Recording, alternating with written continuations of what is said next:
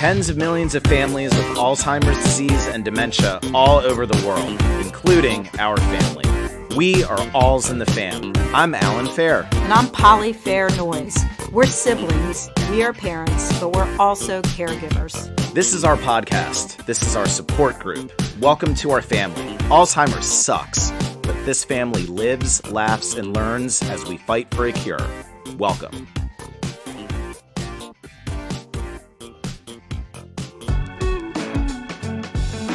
Hey, Poli. Hey, Allan. So it's been a heavy week for our family. We'll dive right in. My son Marcos, who's 10, woke up on Wednesday actually, not feeling well, and he ended up having appendicitis. Was diagnosed, had to take him to NYU hospital. It's May 17th, so at the time of this recording, New York City is famous for many things, and certainly the coronavirus outbreak is one of them. So we had to take him to NYU to get his appendix out. He's home safe and recovering, but wow, I'm sure everyone probably at some point has maybe thought in the back of their mind, I sure hope I don't have to go to the hospital myself during this pandemic. I know I certainly did. And we went, and we had a really great experience. The people at NYU were absolutely wonderful. It was a horrific experience, of course, because I love my son and didn't want to see him in pain. But the doctors were great. The nurses were great. The entire healthcare system that I saw and experienced was great. So while there's a lot of tough things happening in New York right now, NYU Hospital is doing some wonderful things, and I can report that other patients are getting the help that they need as well. Yeah, so you really had a good outcome from a really scary situation. Thank you, and he's doing great. And while I don't want to minimize him or his recovery, at the end of the day, he's a 10-year-old with his appendix out, and he's recovering fine. More heavily, though, we had a double whammy of a week where we also found out that our mom, Carmen, has tested positive for COVID-19. Yeah, so I got a call from the her assisted living facility, her memory care facility, late last week, and they said, we're going to test everyone in the facility. We've had a couple cases, maybe 4. And we're going to test her on Monday. Do you have our permission? And I was like, sure, it's a good idea. So they tested her on Monday. And on Wednesday, they called and said, your mom tested positive for coronavirus. I knew from the staff there that she had no symptoms at all, other than being tired, which, like a lot of Alzheimer's, people living with Alzheimer's, she's kind of has her night and day mixed up. So she sleeps until noon often. It didn't seem, that was not out of the ordinary. She didn't have a fever, didn't have a cough, didn't have anything else. But so we were encouraged by that. On Thursday, she didn't really eat much. And that was a cause for concern. She didn't want to drink or eat much. And so Friday, when she woke up at like noon, the person in charge of her floor, wonderful person, great care, she was concerned because mom again didn't want to eat, and she usually likes her coffee in the morning and her breakfast and fruit, and refused all food and water, and didn't seem herself, and had a rash on her face. So anyway, she called 911. Long story short, the paramedics came. They were wonderful. Mom walked over to them and said, I'm fine. They took her pulse. They use a pulse oximeter to test her oxygen saturation, and among other things, but it was at 98%, which is perfect, good.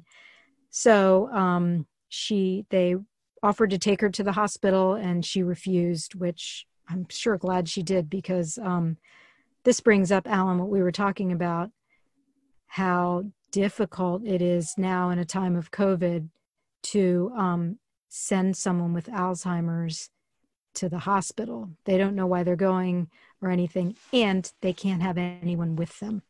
Terrifying imagining our mother, or really any person with Alzheimer's, at the hospital during this time, having no idea or remembering why they are there. And specifically with regard to in the time of COVID, their family members cannot go there and be with them. Not at all. A horrific combination that has really made us rethink some things about her planning. Yeah. So that brings up, the one thing, we really don't have a lot of time today to give our normal longer podcast, but we wanted to share with you one of the things we were really thankful for. And that is that we, quite a while ago, sat down with my mom's doctor and filled out advanced care directives and orders for life-sustaining treatment. So those can be found most states, I think 46 out of 50 states in the United States anyway, have websites where you can go and download a form for that specific state that says your wishes if you should get really sick. So Mom had those on, they were on file at her care facility. Her doctor has a copy of it. And I was reminded that I read the book, Being Mortal by Atul Gawande. I really hope I've said that correctly. I know it's a hard name to pronounce, but it's called Being Mortal. Mm-hmm. And we highly recommend it for anyone who finds themselves in a similar situation to ours or is interested in just rethinking and rewiring for how they think about death in general, but specifically planning for the death of a loved one as well as for oneself. Yeah. I mean, the subtitle of the book is Medicine and What Matters in the End. And I think if you have a loved one with Alzheimer's and just someone who's getting older, really any age, what matters in the end, you really need to think about it now. Don't wait till the end.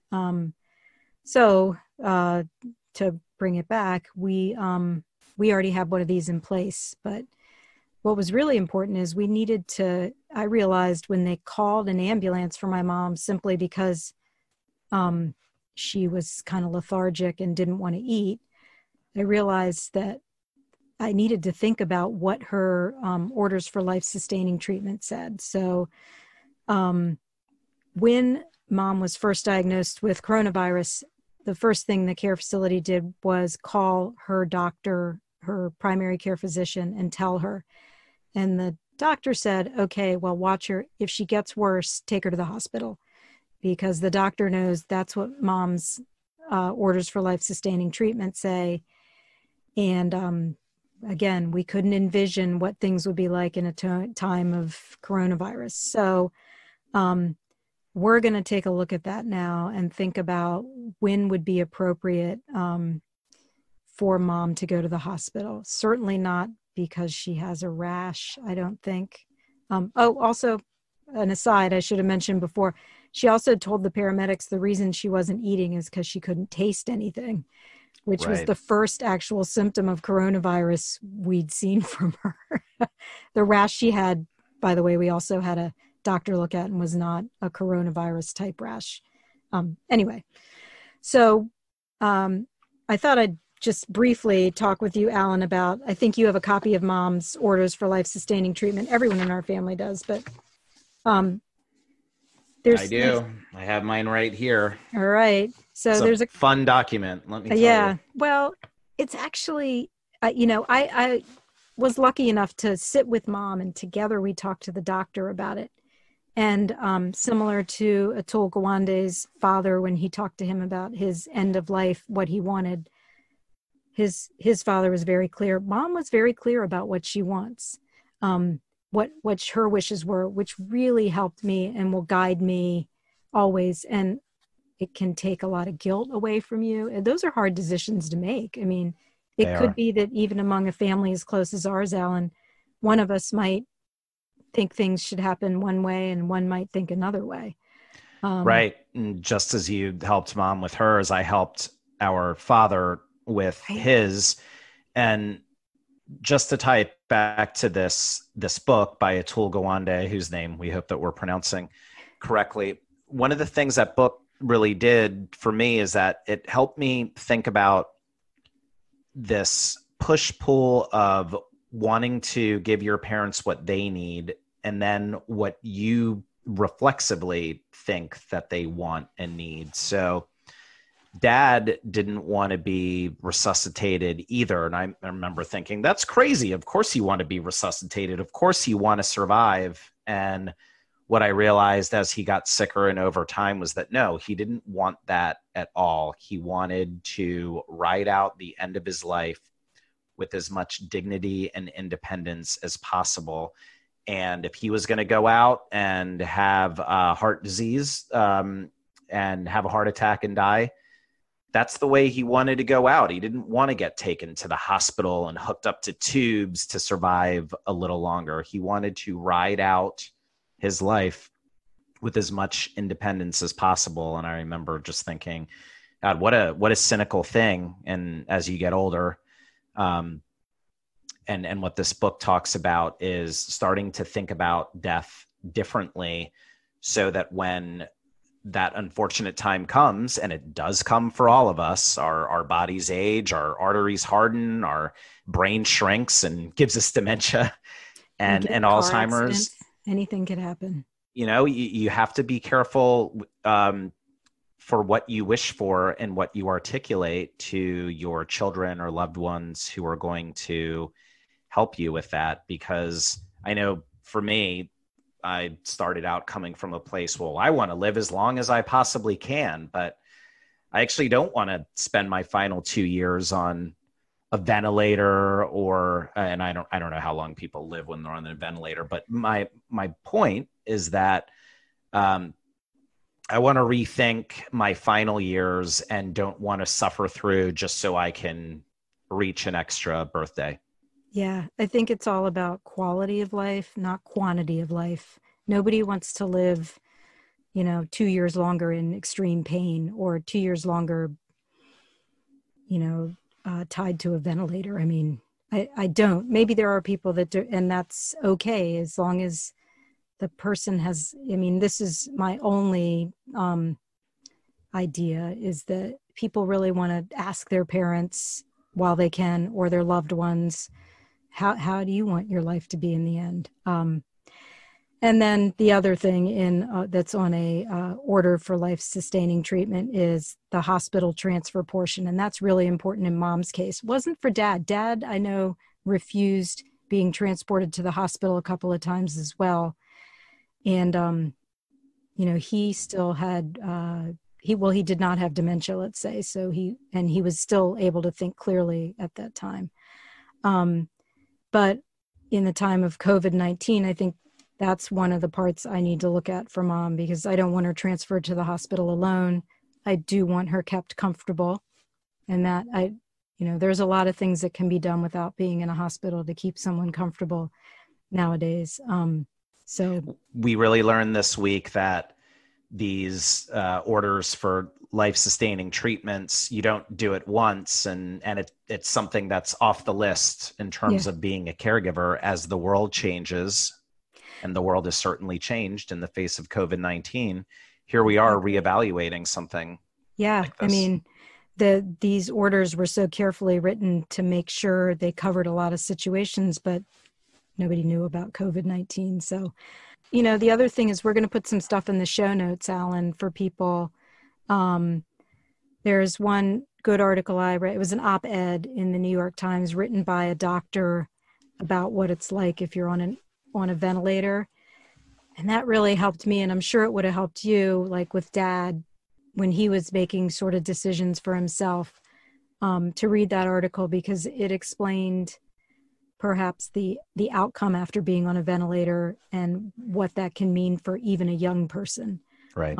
So we'll put that in the show notes. We'll put a link to the Polst website, which is POLST. It is every state, just about every state in the United States. There's a link from that website to their life-sustaining orders, just a form you can fill out and get your doctor to sign. And we'll put a link for Atul Gawande's book, Being Mortal, because we just think that's fabulous.